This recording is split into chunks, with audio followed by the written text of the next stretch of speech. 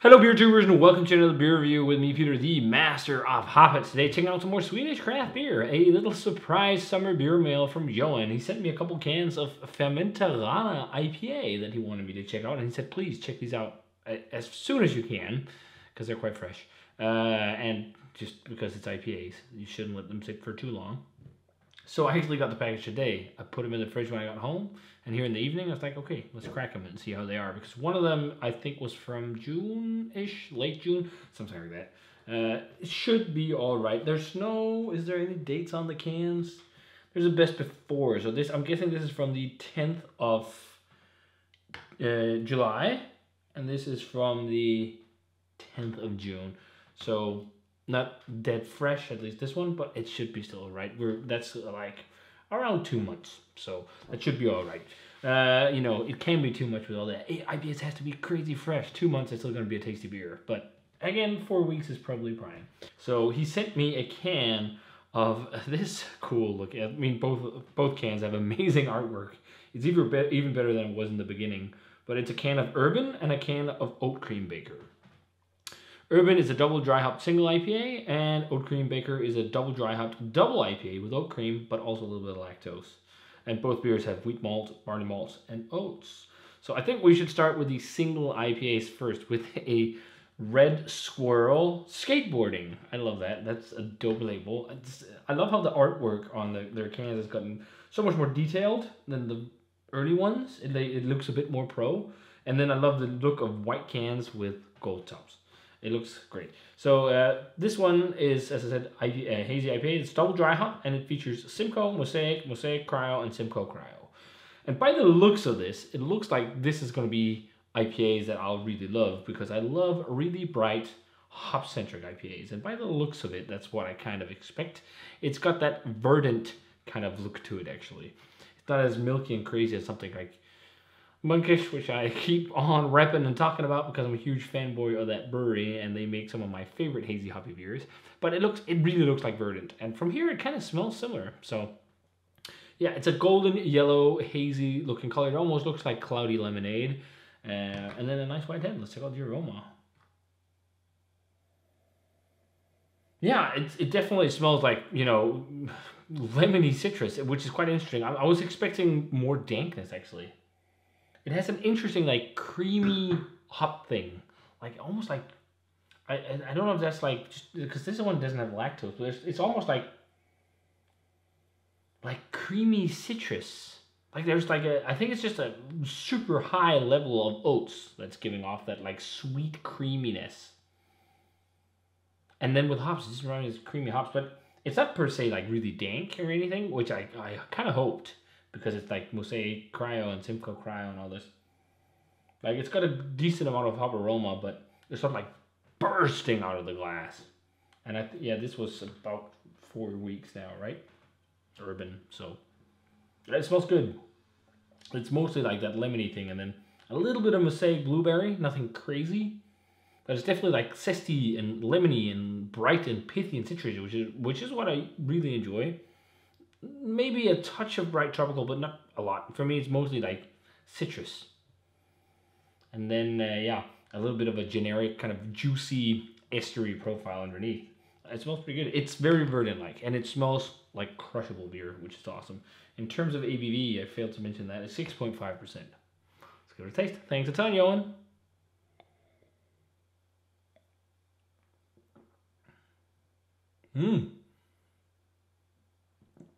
Surprisingly crushable. It has a little bit of a gritty kind of thing. It could be high chloride levels in the water profile. Like a gritty, like I find like almost like chalky. Like often with loads of chloride in these IPAs, you get like a kind of a chalky feel to it. It's not too much, but there's a little bit of it. But it's a pretty good IPA. It's very verdant-like. That's for sure. Or maybe Dea, like they're not super saturated IPAs. It's like that. There's definitely some juiciness to it, but it's a soft juiciness. It's kind of like, you know, undertones of juicy I'd say stone fruits mostly, mostly, mostly and mainly together.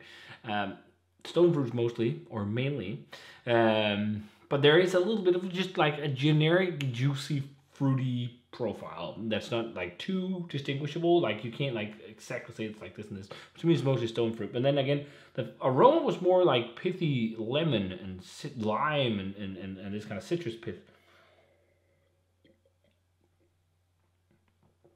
with a little bit of mosaic blueberry. But it's more like fleshy citrus on the flavor, not so much pithy. There's some pithiness on the back end. And a good sweetness, but it finishes dry, which is what I want. Like this is definitely something I could crush. Yeah, the only thing is like it has a little bit of a gritty, chalky feel to it, but I don't think it's too bad. It's not something where it kind of ruins the drinking experience. This is about IPA with a good amount of flavor, but also high drinkability. You know, it's definitely something that's fairly easy to drink.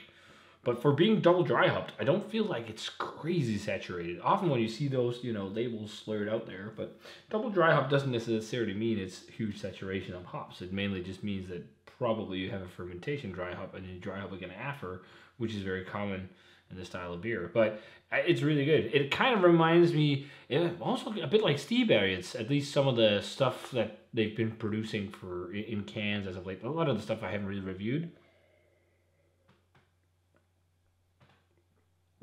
It's a good IPA, and it's a nice kind of like, you could say everyday, if there's such a thing. But a beer you could definitely have every day. It's something that not overly saturated and just like a crusher, really.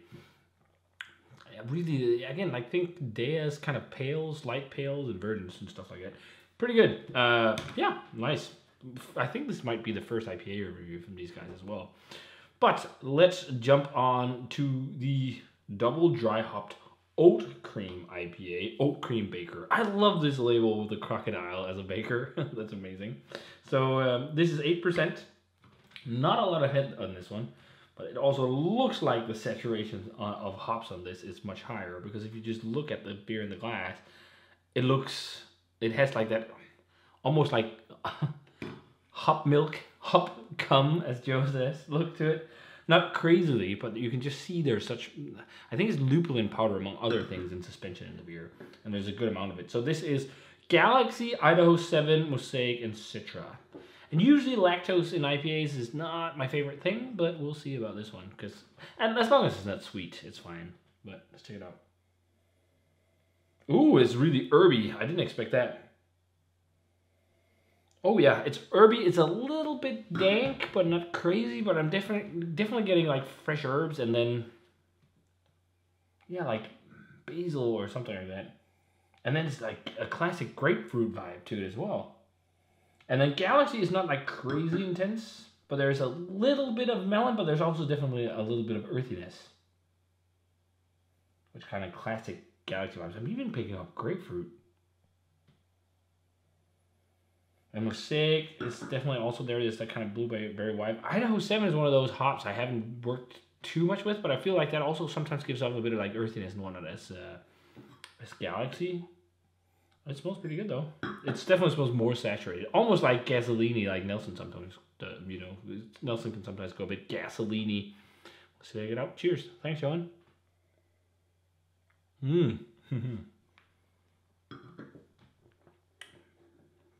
Yeah, it's definitely gasoline-y. You know, it's interesting because it has like, it's dank, but it's really restrained dankness. Like, I prefer that like sweaty, catty. It's weird. I know. A lot of people is like, oh, how can you, like, no, I don't want that in my IPAs. I think it's just because I missed it and I missed the West Coast, because haze is like the only thing everyone does almost nowadays. This is really good haze though, and it's towards what I want. Like, it's dry. This is the big thing with this. It's dry. It's not sweet, overly sweet. It finishes dry. It's slightly, you know, maybe not bitter. I think it's just like a hop thing, like just a saturation of hop in terms of flavor. Galaxy plays in with a bit of juicy fruit and overripe. It totally screams verdant beer, really. Like ultra crushable double IPAs and like single IPAs and whatnot.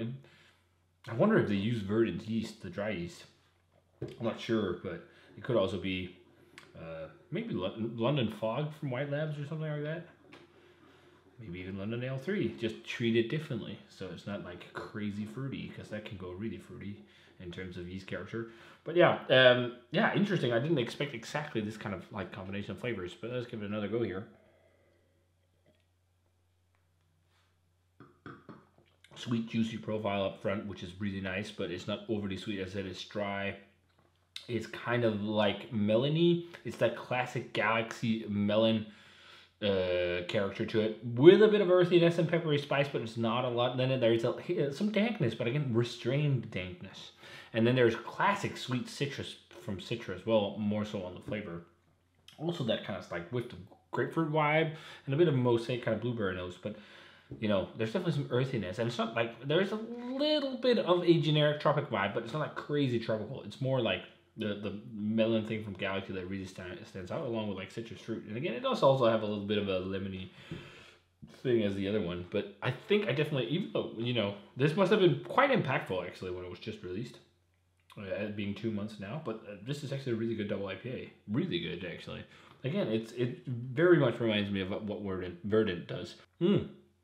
Yeah, I prefer this one a little bit, but I'm not like totally floored. I think this is really good as like a, you know, just like again, it's almost like everyday IPA. Got a bit of pineapple on that sip there. You could drink quite a lot of this. It's really good. 90, straight 90, really nice hazy IPA. Yeah, it's pretty much what, if you want these lighter, still like, you know, creamy and both are like quite creamy and velvety beers, but they finish dry. So if you want like the dry New England IPAs, but with fruitiness and not like just crazy, just all over the place over ripeness, but a good balance, this is for you. And in terms of this, 91, 92, this is actually a really good double IPA. I'm really enjoying this. It's quite saturated, but again, it's not so much that it's scraping your palate out, which is awesome. It's that kind of verdant balance thing, which is great. So, very tasty, very tasty. Not half bad. So thanks a ton, Johan. You're the man for supplying these. I'm also surprised how this is not too sweet, because there's definitely more sweetness, but it's not too sweet. It's finishing dry. But actually, the more I'm drinking it, I do feel a slight bite sitting on the tongue. Interestingly, more so than the triple IPA from Monkish, which was more saturated, but that was also sweeter. And I think sometimes the sweetness in these new IPAs can help cover up some of that bite. Man, I've been doing long reviews as of late. Sorry, guys. We'll try and keep them shorter again. But these are very nice. Very, very much worth a visit if you want to try some nice beer from Gothenburg in Sweden. So, have you guys had a chance to try either Urban or Oat Cream Baker from Fermenterarna in Sweden, in Gothenburg? Let me know what you thought of them. Thanks a ton to Johan for the beers. You're the man, dude. We still have quite a few awesome beers from you to get through, mainly some cellarable stuff that's sitting in the cellar, but we'll check them out soon enough. And yeah, as always, guys, remember to check out the Facebook fan page, Twitter, and Instagram. Give this video a thumbs up if you enjoyed it. Ring the bell for future notifications about videos as well. And I want to say cheers and Oat Cream Biker. See you guys in another beer review.